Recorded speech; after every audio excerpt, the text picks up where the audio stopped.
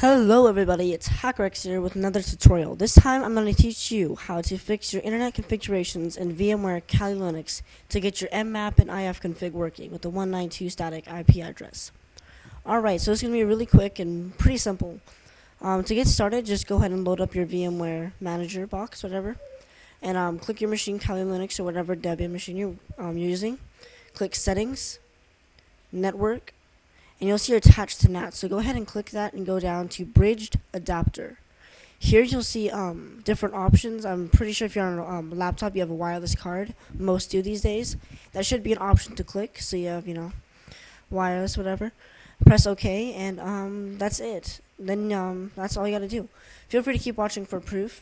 But if that doesn't solve your problem, I read quite many tutorials and articles about this, and really got down to the bare bones on how it works, because didn't know how simple it was to fix. But if it still doesn't work, I should be able to help you.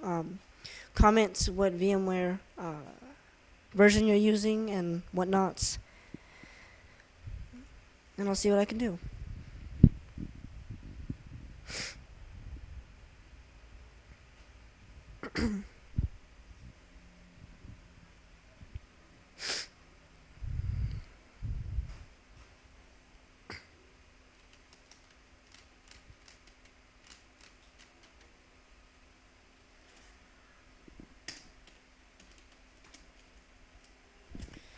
That's a flawless password right there. Anyways, so when the screen boots up, come on.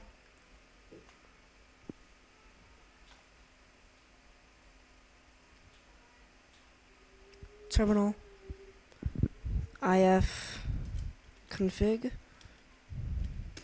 There you go. And that's all you guys needed to do. It handles everything itself, and you can do all the fun stuff. Happy New Year's, and I hope you guys all have, a great New Year's. Bye.